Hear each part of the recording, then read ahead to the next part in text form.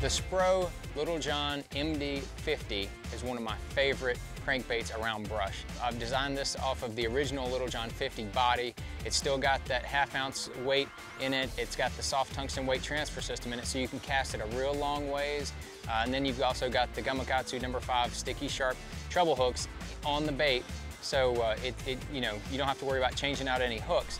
But when I like to use that MD, anytime I get around brush, one of my favorite techniques is getting that thing around brush, letting it hit the top of that brush, and then stopping it and jerking it real slow, because it's got that slow float in it, and you can just do some real soft jerks on the bait and let that bait kind of jerk around like a jerk bait, but it's got the bill on it and it is a crankbait. You can get it through heavier cover than you can a jerk bait. So that's one of the ways I really like to use that SPRO Little John MD50.